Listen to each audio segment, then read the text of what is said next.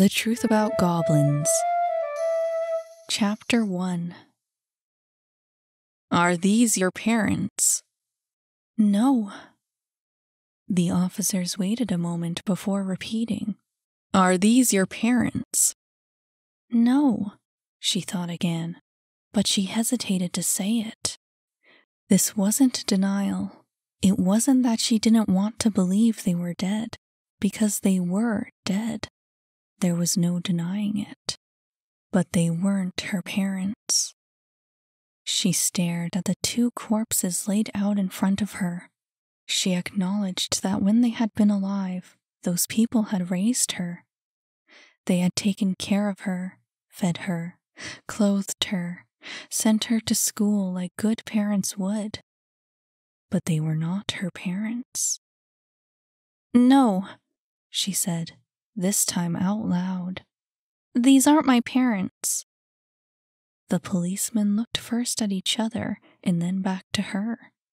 Are you sure? Are you positive that these are not your parents? She was sure. Her certainty shocked her as much as the officers. She couldn't explain it, but staring at those cold, dead faces, Annie knew they weren't her parents. She had never met her parents. They're not my parents, she said. The officers still looked skeptical. Are you absolutely certain? You are Anastasia Green, aren't you? How was she going to get out of this one? No, she lied. That's not my name.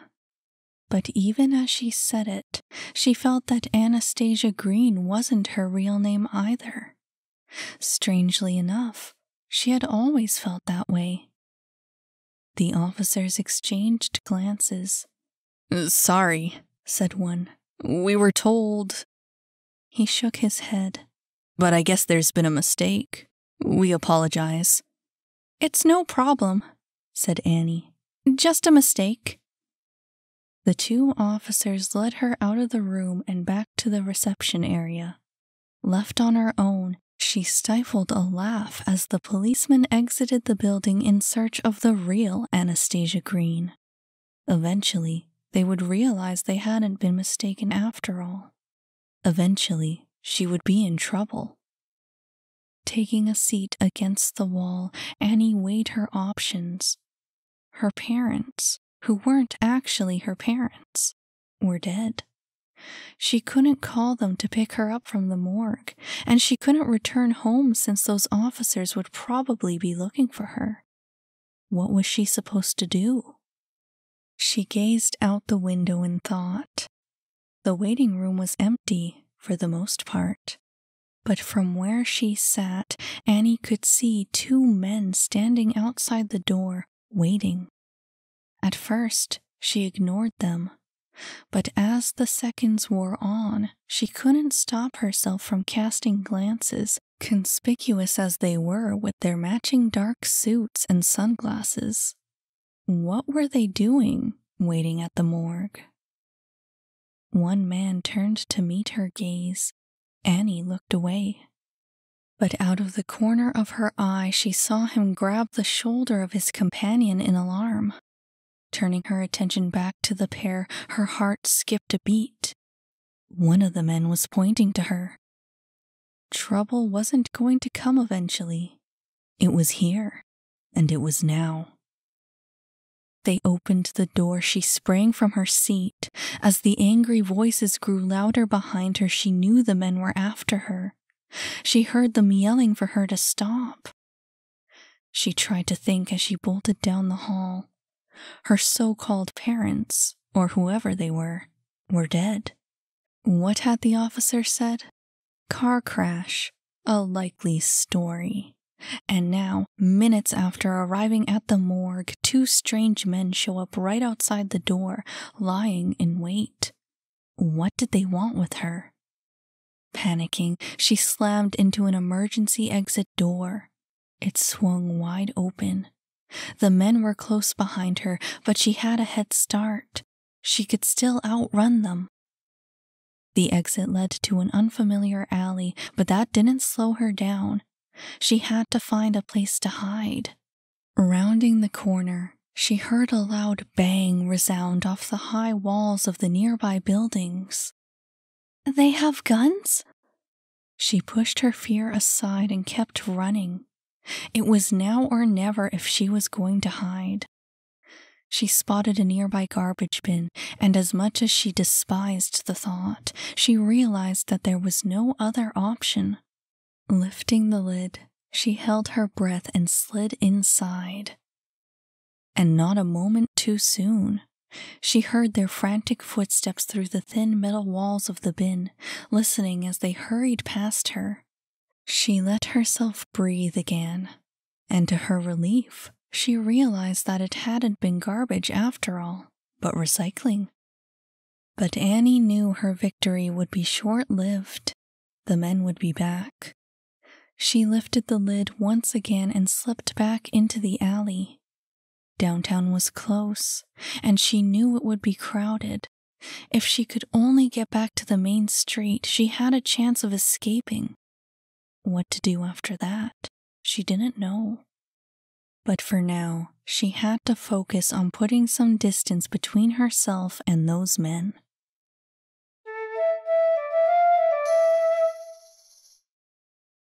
What do I do? Annie gazed at her blank expression in the mirror. What am I supposed to do? She stood there, staring, and hoping those men hadn't followed her to the mall. She might have been staring too long. Some kid was looking at her. They're going to find me here, she thought. The mall's closing soon. She shut her eyes and sighed. Opening them again, she was met with that same empty gaze, no closer to coming up with a plan. She looked herself over. Gray eyes, pale skin, silver blonde hair. That's what the men would be looking for. Maybe she should buy a hat or a wig, anything to cover up the hair. It was short and straight, normal enough, but the color would give it away, like a spotlight. Now that she looked at it under the bright lights of the boutique, it did look almost white. A dead giveaway. Unable to look at the mirror any longer, she turned her attention elsewhere. Slightly annoyed, she realized that the guy next to her really was staring. She met his gaze. What? He turned to her, a pair of thin lips smiling beneath a swoop of a nose. Somebody in trouble. Rolling her eyes, Annie turned away. She didn't need to deal with a nosy kid on top of everything else. But as she exited the boutique, he followed. She cast a toxic glance over her shoulder before picking up the pace. Get lost, man. I really don't have time for this. Something landed on her head. She gasped and grabbed at the baseball cap. A little better, said the kid. It hides most of it, at least. What the? She whirled around and threw the hat back at him. Leave me alone. What's with the attitude? I'm just trying to help. He came up behind her and put the hat back on. Your hair will give you away if you don't suck it up and wear the darn thing. This time she stopped, ignoring the hat on her head. What did you say? The hair, he repeated, pointing to his head. His own hair was fiery orange, too bright to be natural. That's what people look for first. She stared at him. I don't know what you're talking about. Yeah, right. He wasn't convinced. Listen, kid, you want some help or not? Kid? Seriously, how old was this guy? Younger than she was, for sure.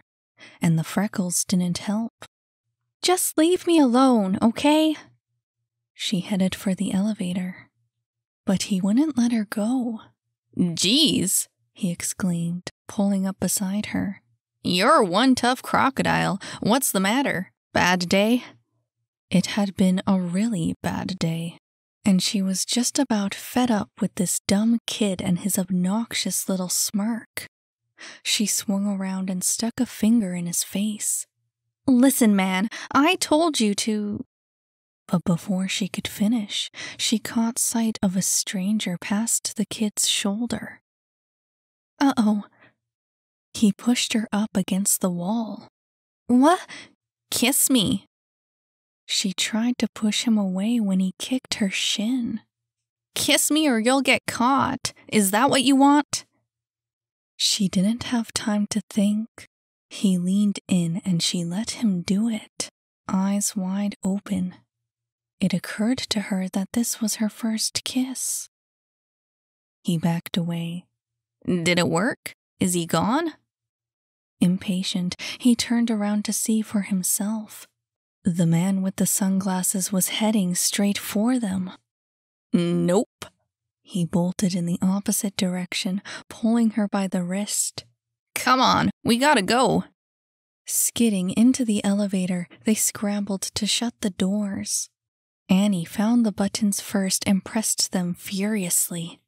The man was steps away from the doors as they closed, but he was just too late. They had escaped by seconds. With a deep breath, she closed her eyes and sighed. Way too close. The strange kid pursed his lips in thought. "Dang," he said. "Meddlers, eh?" She glowered at him. "What's your problem? What are you trying to do?" "Wow, where's the gratitude?" He leaned against the wall and popped his lips. "I think this would be an appropriate time for you to say, 'Oh, my hero,' and shower me with affectionate kisses."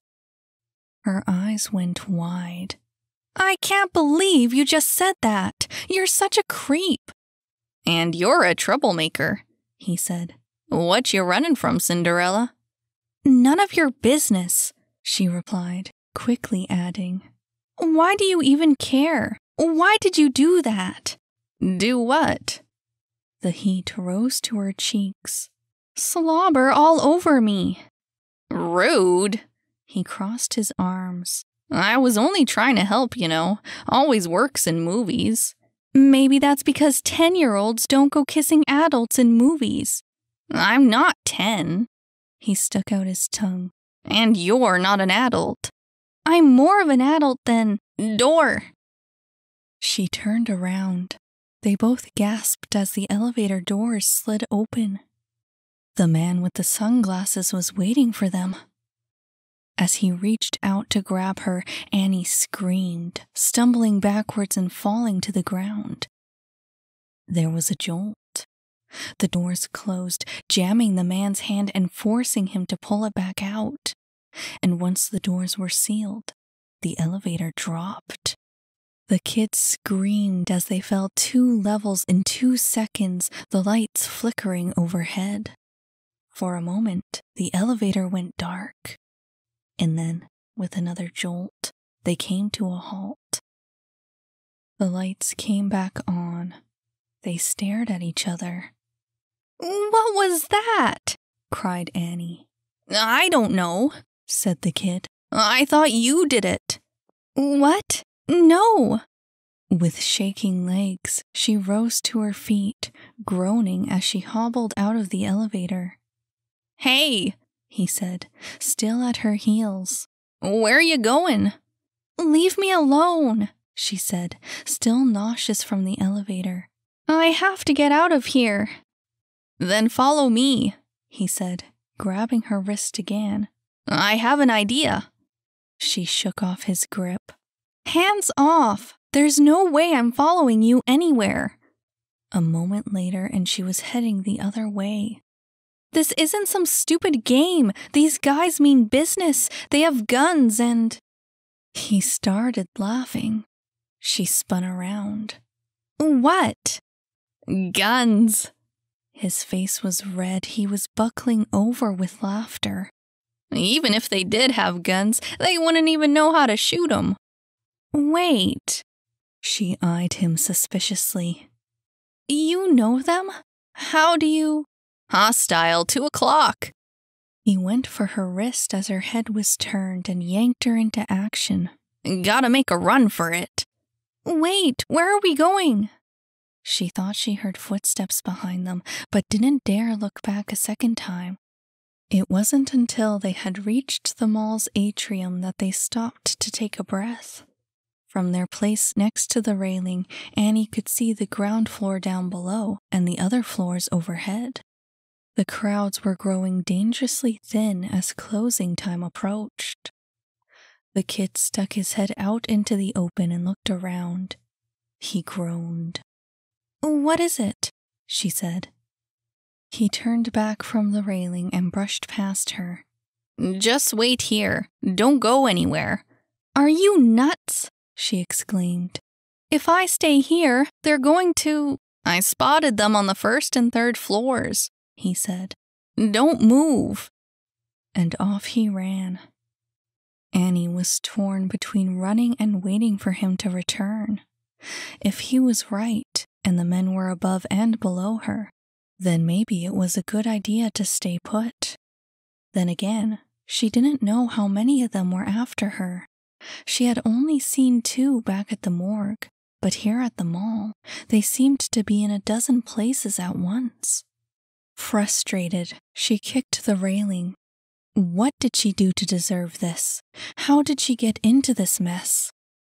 Her mind still spinning, she turned at the sound of footsteps. Another man was running towards her. Without a moment to lose, she bolted the other way. She knew she couldn't outrun him, not for long, but she couldn't hide either. Turning the corner, she entered another hallway, wide and long, and searched for something, anything, that would buy her time. But she slowed her sprint as someone screamed up ahead. Turning her attention to a distant sports shop, she froze in place as a golf cart crashed through the doors and flew into the hallway. The tires screeched on the smooth floor as the driver accelerated. Annie could only stare in shock at the kid behind the wheel. This was too crazy. This couldn't be happening. He whipped the golf cart around and stopped at her feet. "Anybody order drive-thru?" "You're insane!" But Annie knew the man was close behind her. The insanity of the situation didn't stop her from climbing into the passenger seat. The kid pulled hard on the steering wheel, swinging the cart around to face their pursuer. Laughing, he pushed the gas pedal to the floor. They weren't going all that fast, considering it was only a golf cart. But to the man who stood facing the oncoming vehicle, it might as well have been a speeding locomotive. The man shouted and dived for safety. The golf cart missed him by inches. "Get out of the way!" The kid waved his arm at a group of shoppers up ahead. "Get out of the way!" "You're going to kill someone!" cried Annie, gripping the seat as they careened down the hall. "Relax, kid. I got this." He laughed again as the cart knocked over a jewelry stand. Security was after them now, calling for them to stop. The kid glanced at the scene in his rear-view mirror and laughed even harder. "He's psycho," thought Annie. "This kid is totally psycho." She had no idea what his plan was, if he even had a plan at all. They were nearing the end of the hallway. "Stop!" she cried, realizing they were headed for the stairs. "You'll kill us!" He laughed some more as they bumped past the steps, the roof of the cart rattling all the way down. Annie tried to yell at him again, but her teeth were rattling along with the roof. Finally, they were back on the 1st floor and on their way to another wide hall. But just as they were about to enter the next phase of their chase, Annie screamed. A toddler was wandering dangerously close to their path. Without waiting for her driver, she yanked the steering wheel to the right and jerked the cart away. But no sooner had they changed direction than they were headed for another obstacle, a tall pile of teddy bears stacked in a neat pyramid. The kid made a desperate effort to brake, but it was too late. They crashed right into the foot of the display, sending the bears flying in every direction as the cart swerved to a halt. With no time to lose, Annie crawled out of the wreck. She pushed the bears aside, fighting to escape the pile before those men caught up with her. But the moment she got a foot on solid ground, someone grabbed her arm. And before she could fight, someone else had the other. With a swift, rough pull, they yanked her to her feet.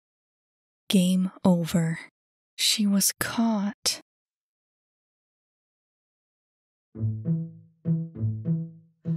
Hey, hi, I'm your narrator, Miranda Eastwood, also the author of The Truth About Goblins.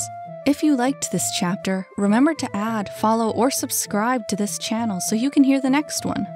And if you didn't like this chapter, oh well, I can't really do anything about that. In any case, I just thought I'd let you know about my Patreon. You can check it out if you'd like to throw some support my way. It would mean a lot to me. Not to mention there's loads of extra exclusive content that I only post on Patreon. While I'm at it, I'll mention that The Truth About Goblins is now available as a complete audiobook, and you can get it wherever you get your audiobooks. Thanks for listening.